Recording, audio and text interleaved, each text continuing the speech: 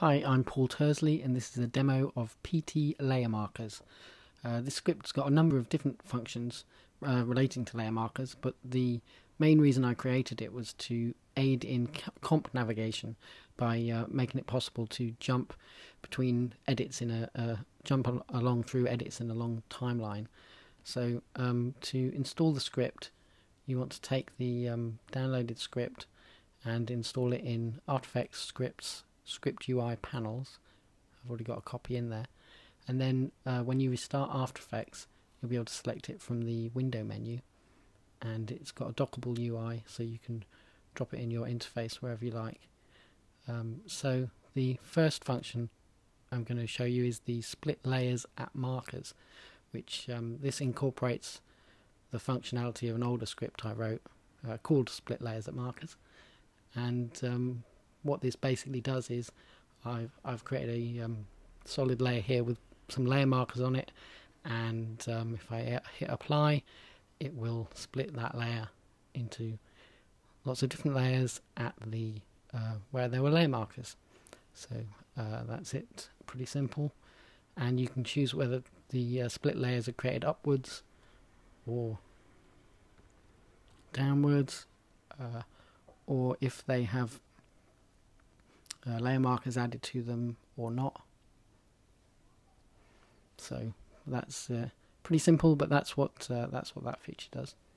Then the main function, which is add markers at cuts. I wrote this while I was working on a series of 14-minute episodes, which had lots of visual effects shots, and we were importing edits from Avid using Automatic Duck's AE import, and we were ending up with like 200 shots per episode, and I needed some way to help navigate along the timeline, but I think this would be useful in much less extreme cases. So I've got here a little mock-up. Just if you imagine each of these different colours is like a different type of shot, and so actually we tended to get them so they were so the different types of shots were on separate tracks in Avid. So if I just select all of one type of layers, precompose it into a comp called red. Let's do the same with blue and green. So I might typically have this kind of thing where I've got lots of different shots, and but all of the one particular type of shot is in one composition. So I made this to make it easier to jump through these shots. So let's give you an example of this. If I just, with the default settings, add markers at cut based on layer in points, add to new solid layer. So I hit apply, and it's added a new solid layer, and it's put layer markers at the endpoints of all the layers in the comp. And so what this means is I can use the J and K keys to jump through all these shots. And we've got a variety of options here. We've got so in points, out points, in and out points. So you can see the first and last frame of each shot, and in and out plus 1 points, which would show you the first frame of the shot and the frame after each shot. So then as well as adding it to a new solid layer, you have the option to add it to selected layers. So if I select those layers, then you can see then the layer markers are added to them. And one final option is nested layers. So this composition is nested into this main composition.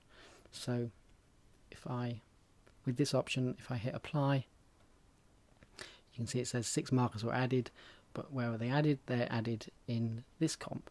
So they're added at the endpoints of the layers in this comp, but they're added to the comp it's nested in. So this in particular is quite useful because I can very rapidly go into each of the comps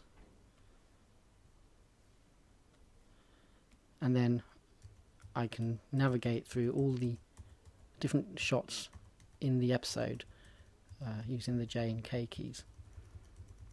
So, or if you wanted to, let's say you wanted to create a solid layer which had all of the cuts on them, we could say a new solid layer, and then copy that. That was red, so that was blue. Sorry, so we go into red, paste that solid, apply to selected layers.